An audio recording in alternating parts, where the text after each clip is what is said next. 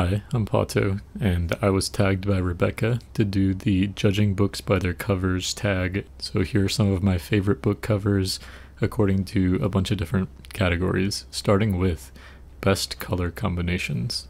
First up for me is A Personal Matter by Kenzaburo Oe. Has great colors and also great placement along the spine and bleeding over to the back.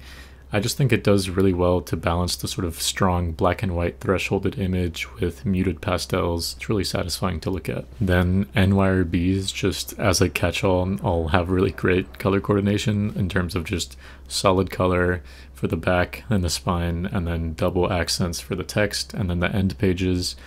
Then the cover, like the painting or the picture, will usually have the same sorts of accents. Here's another one of like black, pink, and red. Looks super cool. Like, not too much to elaborate on, they're just really pretty.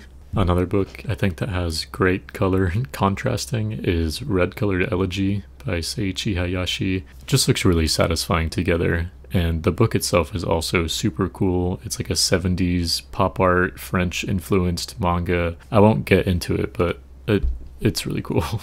The next category is going to be typography, and for that I thought of The Woman in the Dunes by Kobo Abe. Just really love the font on this one along the side too. Well, my copy's a little beat up, but something about it, I don't know how to put it into words, but I just really like the way it looks. Another book I thought of instantly was Cat's Cradle by Kurt Vonnegut. Something about the font on this one too. I think I'm just attracted to stuff that looks older or like aged and decrepit. I mean, that's just like undeniably satisfying to look at. One last example is Heaven's Door by Keiichi Koike. Love a lot of things about this, but the title, especially how it sort of like wraps around the arch, the gradient on it, the warping inside, just really cool, adds a lot, and I'll definitely use this for an example in another category later on. Okay, now we are on to simple covers. So obviously I have to reference Outline by Rachel Cusk. I don't own the pretty versions, sorry. Confessions of a Mask by Yukio Mishima is one of the simplest and coolest covers that I own. Speaks for itself, really, as most of these do, so I'll just show them off really quickly. The Hole by Hiroko Oyamada. I bought this for the cover alone. The book wasn't that great, but I still think that this looks so satisfying. Next is Wool Gathering by Patti Smith. Again, so soft, so sweet, just a really lovely little book. Then Whale by Cheon Myung-kwon. Another really simple cover. I love how this one looks. Something about it is just drawing me in. Then I chose the Complete Stories by Kafka. The Shokin editions have very minimal covers, and then the pages are like all uneven and printed sort of off. It just has like a charm to it, and again, really simple, not doing too much, but I think they're cool. And lastly is The Setting Sun by Osamu Dazai. I have mixed feelings on the New Directions versions of these, but this one's my favorite. I like the shade of blue, very simple iconography. It's grown on me. The next category is Best End Pages, and I'm gonna double dip because some of the books I've already shown have pretty cool end pages. So aside from NYRBs, which have like matching color coordination, I also found The Employees by Olga Ravin has matching end pages, which are like this bright highlighter orange that matches the cover. Pretty cool. And then Heaven's Door also has this really intense sort of opening fold out that you can open up. It's different on both sides. I don't know if I can show that, but yeah, pretty cool. Okay, so I'm going to skip the next category, which is Best Map, because none of the books I own have maps in them. I don't really read fantasy, and even in this book with a map in the title, didn't find anything aside from Joseph's son misspelling his name in katakana, which was off-putting enough to make me stop looking. So next category is Best Naked Hardcover. First up is Sunny Volume 1 by Taiyo Matsumoto. It's printed directly onto like the fabric or like the canvas itself. It feels good, looks good. I'll try and show off some of the texture, but really, really nice quality. And then The Night is Short Walk-On Girl is a hardcover that's bright red and then has like this nice embossed sort of reflective font. I like the decal of her face of the apple. I just think it looks cute overall. And then lastly is Snow Country by Yasunari Kawabata. This one is so like in your face, but I really like how it looks. I think that the texture is cool and it just feels really old in a good way.